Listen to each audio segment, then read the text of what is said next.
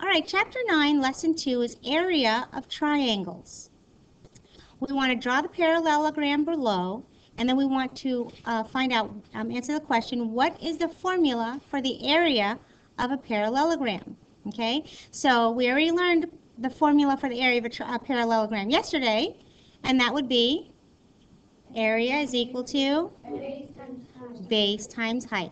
Very good. So area is equal to base times height. Now, part 2, number 2, says draw a line segment to connect point A with point C. So here, I just put this, okay? And then we want to know, what do we notice about the area of the two triangles that are created? So here are the two triangles that were created. I'm going to pull them out here. So here, if I rotate this around, you can see they're exactly the same.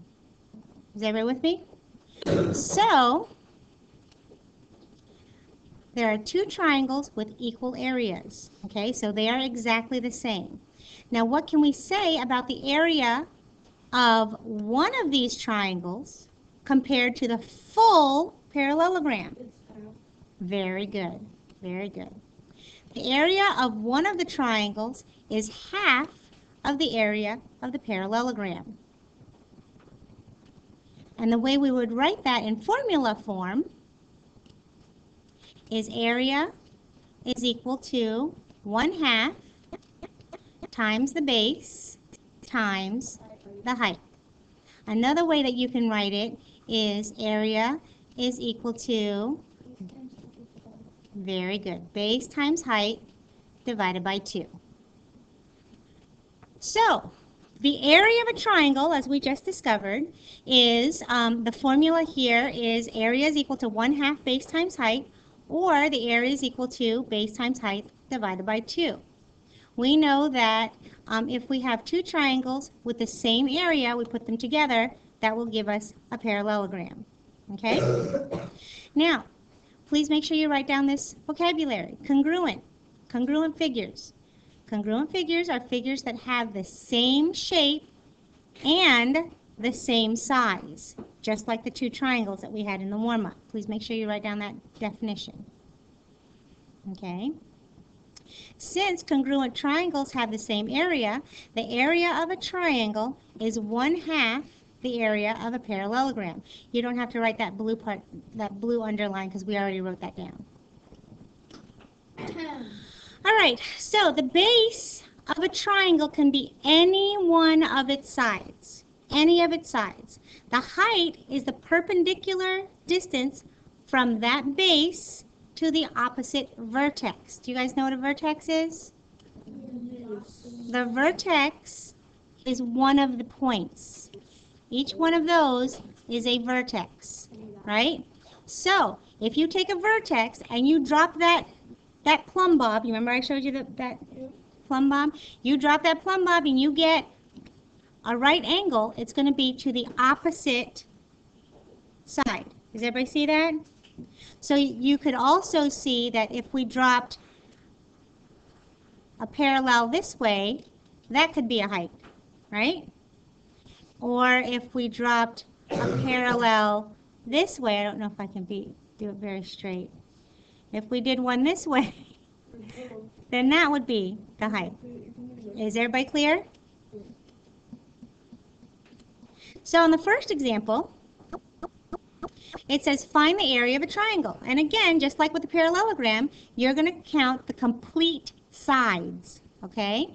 So here, the first thing we're going to do when we do our area of a triangle is we're going to write our formula, just the same as with the parallelogram.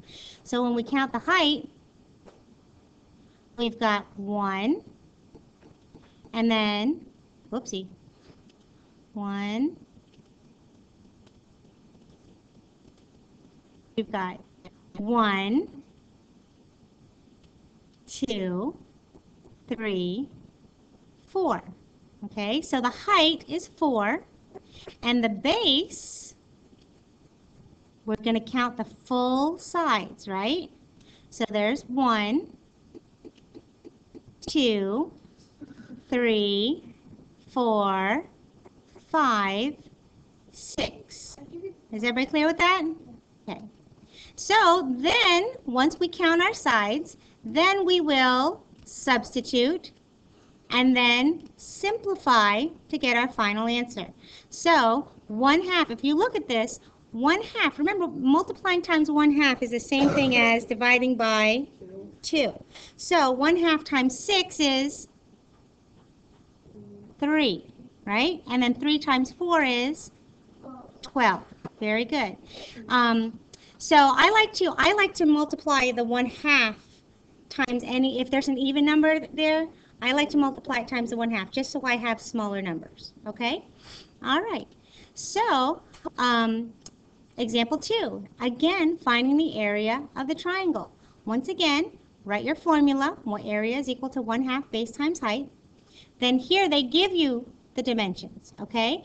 So we have 1/2 times the base, which is 12.1, times the height, which is 6.4. So in this case, I would probably multiply 1/2 times the 6.4. Does everybody see that? So I'd get 3.2, and then I could just multiply the 3.2 times the 12.1. And then we simplify to get 38.72.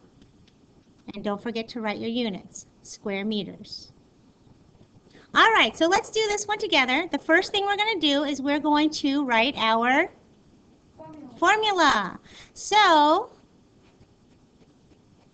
let's do this one with this formula. Area is equal to 1/2 base times height. Okay? So we're going to count our pieces, count our sides. So the area is equal to the base, which is 1, 2, 3, 4, 5, 6, right?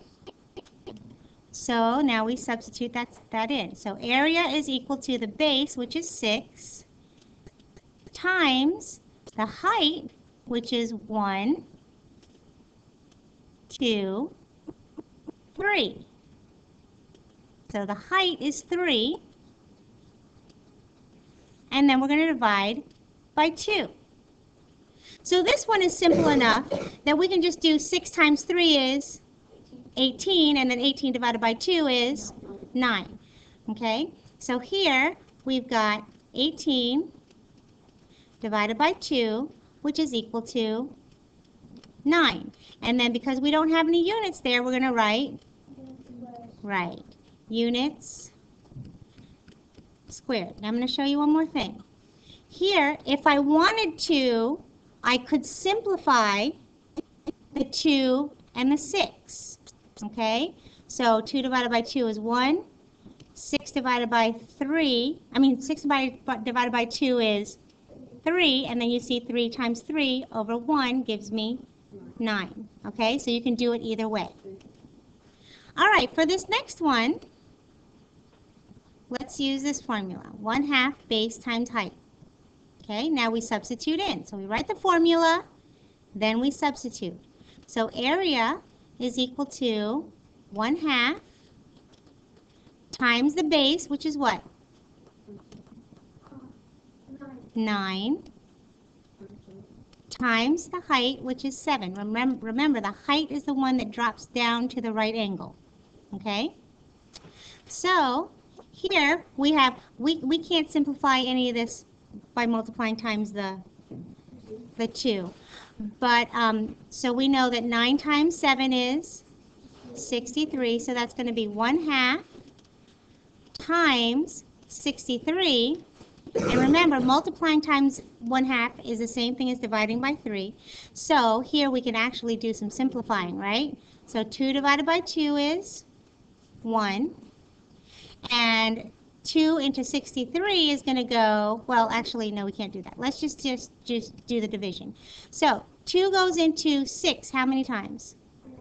3 times. And then 2 goes into 3 how many times? 1 time. With how many left over? 1/2. And then my units will be feet squared. So now we're going to find missing dimensions, and we're going to do this the same way we did with the parallelograms. We're going to write our formula, we're going to substitute what we know, and then we're going to solve for the unknown. Okay?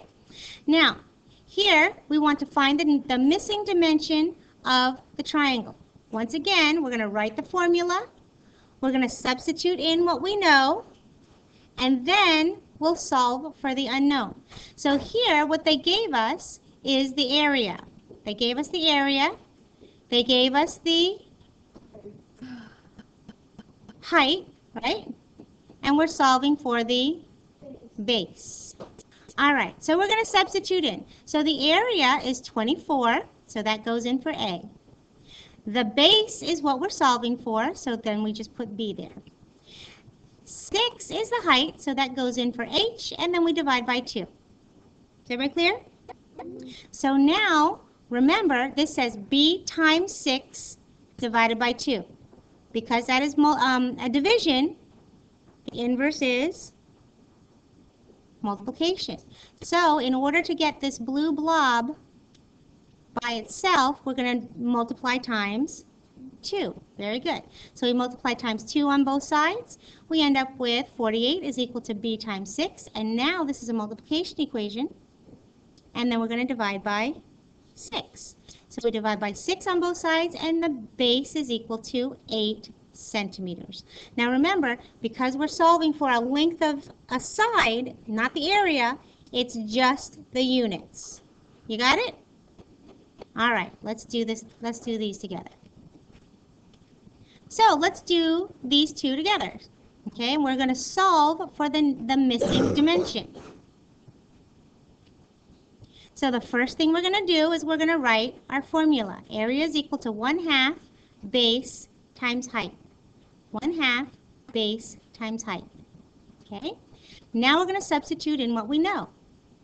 So let's see, they gave us the area, so that's going to be 40 over here, and that's going to be equal to 1/2 times the base is what we're solving for, that's still our unknown, so that's times B, times the height. Remember, the height is the one that drops to the right angle, so that's going to be 8. And now we simplify to get our final answer. So we can do 1/2 times 8, which is what? 4, right? So we've got 40 is equal to 4B. Does everybody see what we just did? We multiplied the 1/2 times the 8, and that's where we got our 4. Okay?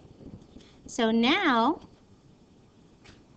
to get the B by itself, we will divide by 4. Very good. So those 4's will cancel, and B is equal to 10. 10 what? Very good. 10 meters. And that's what B is equal to. Got it? All right, let's do the next one.